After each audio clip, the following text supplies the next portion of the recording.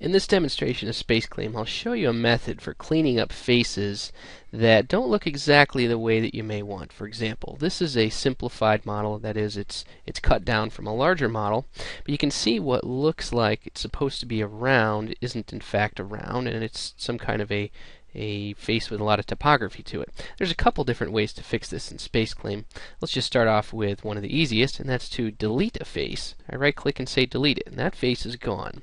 In SpaceClaim's handy Missing Faces tool will help me first locate that face, and then repair it with just a simple patch. Now that patch is a valid solution to the missing face, but it may not have the topology that you're looking for. So here's the clever way that SpaceClaim lets you get rid of what I'll call bad geometry. And the idea is that I start isolating it. I take some rounds that fall a little bit behind it, and I break those up, thereby isolating this chain of rounds. Now it's those chains, or that chain, I want to get rid of.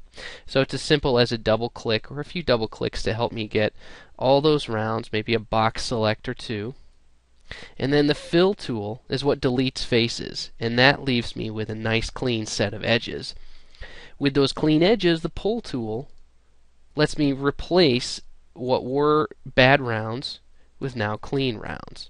And so if you look at that very end, I've got a valid, not just a valid round, but something that might be exactly what I'm looking for. If I look at the definition of it in the left-hand side, it's in fact a true spline, meaning it has a true radius to it of 40 thousandths. So that's how easy it is in SpaceClaim to repair corrupt things, in this case using our dedicated round removal tool to isolate a bad area and replace it using something as simple as the pull tool. Thank you very much for watching.